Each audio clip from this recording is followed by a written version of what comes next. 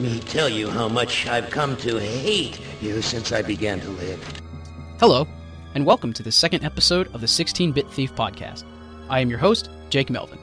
On today's episode, I will be covering I Have No Mouth and I Must Scream, the cult classic adventure game released by Cyberdreams in 1995 based off the short story of the same name by Harlan Ellison.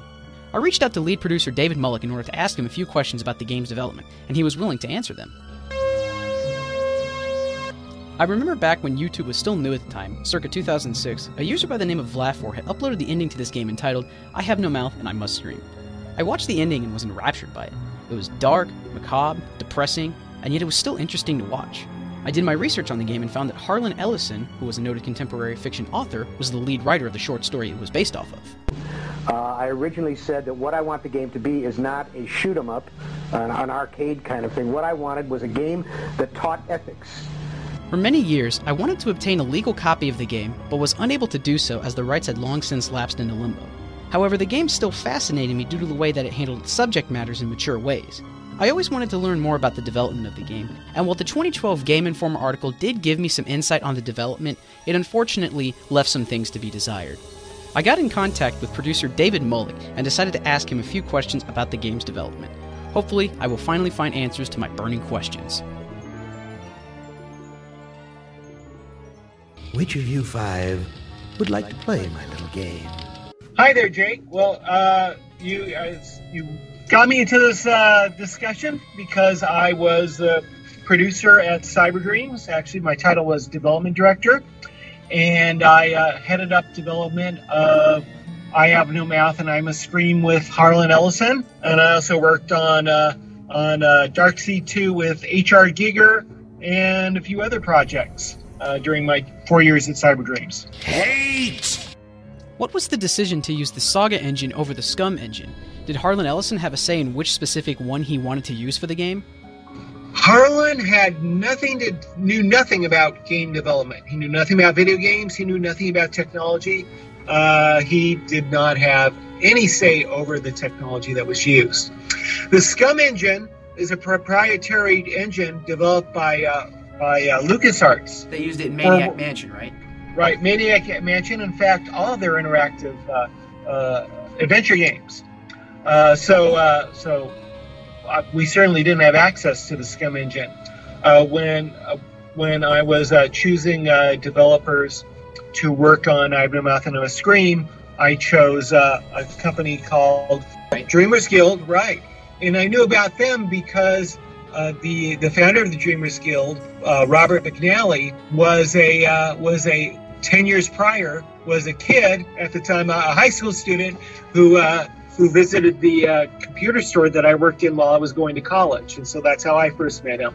Well, I later, when looking for developers, I kept track of his own work, and I was familiar with a game that they did called Dreamers Guild did called Fairy Tale Adventure, and the engine that they developed for that game was called the Saga engine, and I thought that was just perfect for using with I Have No Mouth and I Must Scream. So when I contracted them to do the programming and artwork for the game, they naturally use their own proprietary engine. Rumors have existed for years that there was a PlayStation port being worked on, but was quietly canceled. Do you know how far it made it into development, if it made it into development at all? I had completely forgotten about PlayStation, and my memory on it is hazy, but to the best of my recollection, nothing was done with regard to a PlayStation port. I could be wrong, but I don't remember any work being done on it. The British TV series Games Master had a gore special in which they covered violent video games, and an early build of I Have No Mouth and I Must Scream showed up on there. This included scenes not seen in the final product, such as Gorster feeding the heart to a Jack Terrier, and Benny eating a baby. Do you know what happened to these scenes and why they were removed, and if they still exist in some form? We decided to cut those scenes because we thought they were too graphic. At the time, there was a lot of discussion going on about video games being too violent. And if my timeline is correct, we were developing that about the same time that Mortal Kombat came out. And while we didn't mind doing things that were controversial, we thought some of those scenes were unnecessarily graphic, and we chose not to include them. I don't know what happened with any of the assets since then. After I Have No Mouth and I Must Scream, were there ever any plans to adapt another science fiction work, like say Joe Haldeman or maybe Philip K. Dick?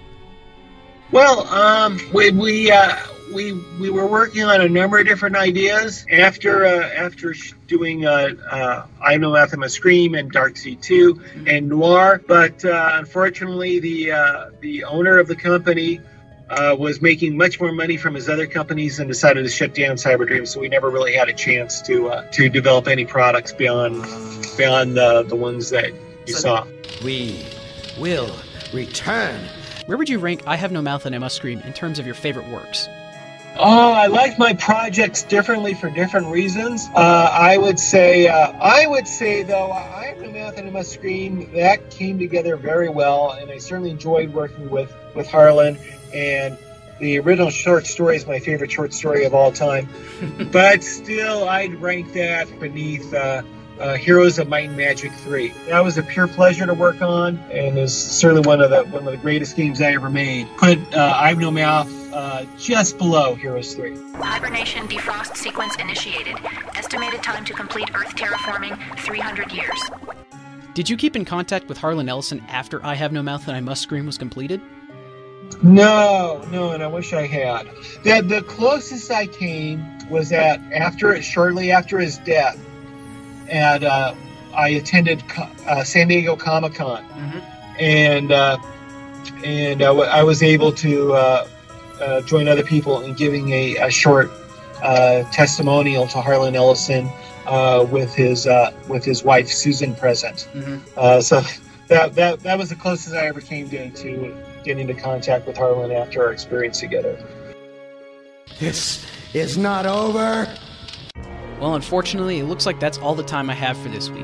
I really want to thank David Mullich for interviewing me and answering some of the questions that I've been wanting to know for years. Be sure to check in for part 2, in which I get to interview Bradley Schenk and ask questions on how he came up with the art design for I Have No Mouth and I Must Scream. Until next time, this is your host, Jake Melvin, signing off.